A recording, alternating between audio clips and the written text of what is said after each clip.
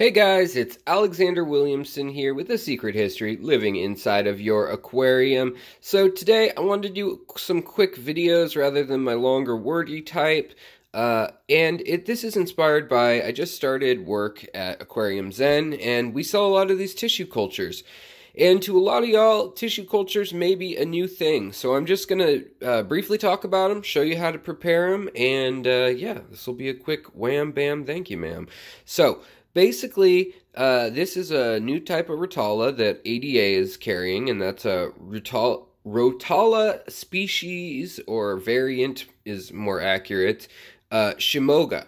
So this is a Rotala rotundifolia, and what I'm more talking about today is how we are going to prepare this, what you need to do. A lot of people think that this is some futuristic craziness and that there's something they need to know that's, you know, earth-shattering about it. Well, there's not. It's really easy. What I do usually, a lot of these you can actually just open by squeezing, just like that. You just squeeze the rim and they open. Now, if you're trying to store these, you're not ready to do your aquascaping and whatnot yet, then all you have to do is put them in an area with lower light if you want it to last longer.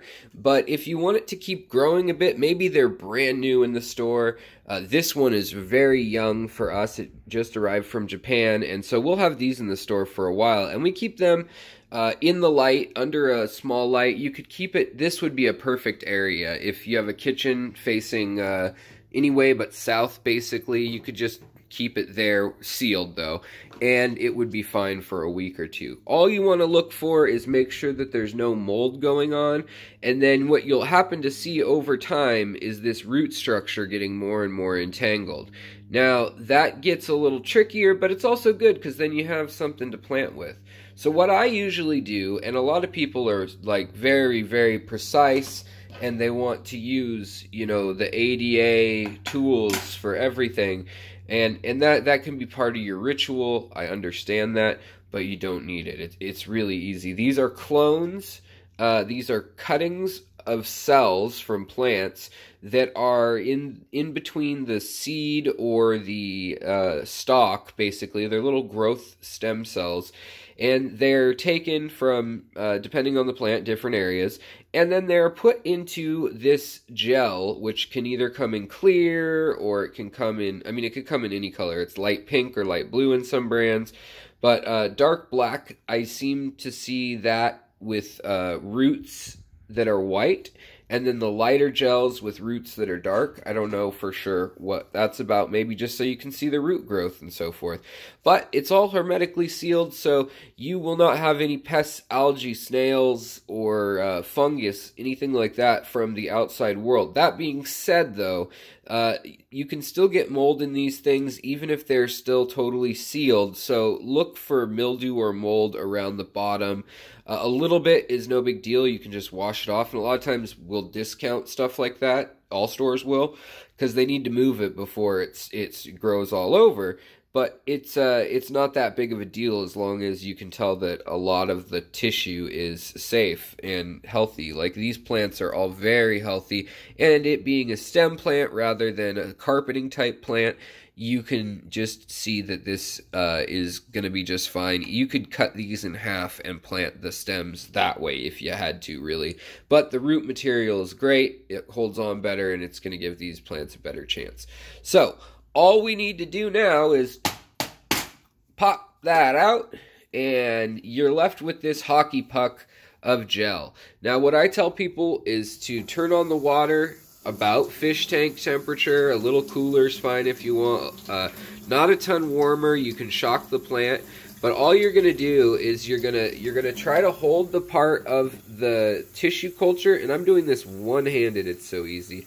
Hold the part of the tissue culture with the stalks here, and just kind of give it a wiggle, and the big chunks should come off. The big chunks should just kind of fall off, and basically you just kind of easily work it with your hand.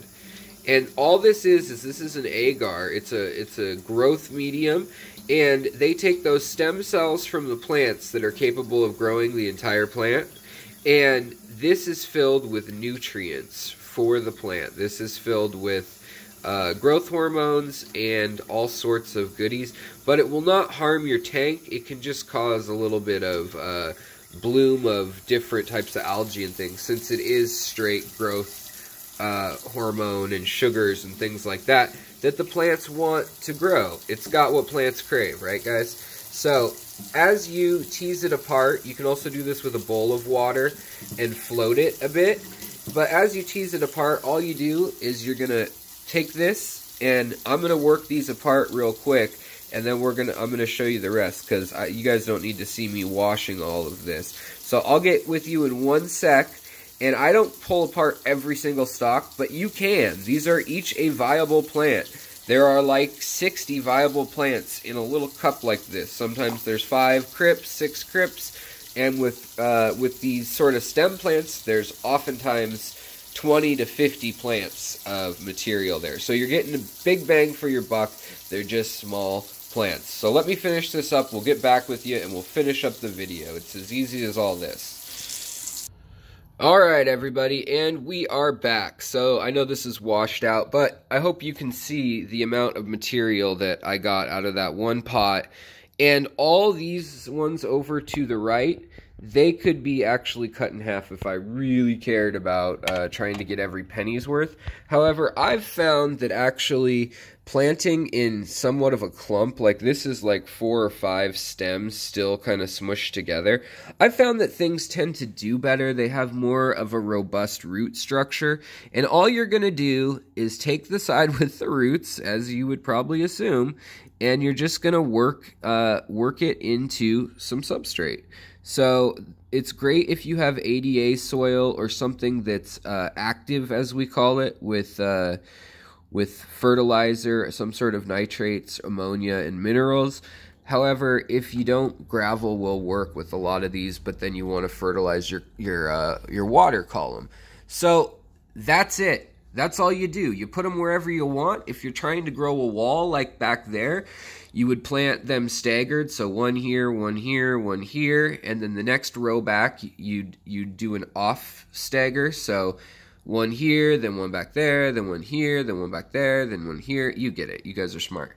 So that's all there is to it. If there's a little bit of that agar, the gel in there, it's okay. You're going to be okay. But just try to get most of it off, and they will grow into fully functional plants. Just give them light and the treatment like you normally would. So that's all there is to it. I hope this helped. I hope you're not scared of these or intimidated by buying them. They are actually a killer deal. This whole tank back here was from 1 cup, and then as it grows, you're going to cut it and replant the tops, just like you would with any stem plant. So that's how we treat most of these. There's a few exceptions with like Riccia fluitans or a few mosses and things like that, but that's all there is to it. So I hope you guys enjoyed that, learned a little something, and now if you ask me in person, I tell you to check out this video, and hopefully it answers some questions. But I have more in-depth videos of it if you search through my channel in the backlog of videos. All right, guys, I hope you have a great day.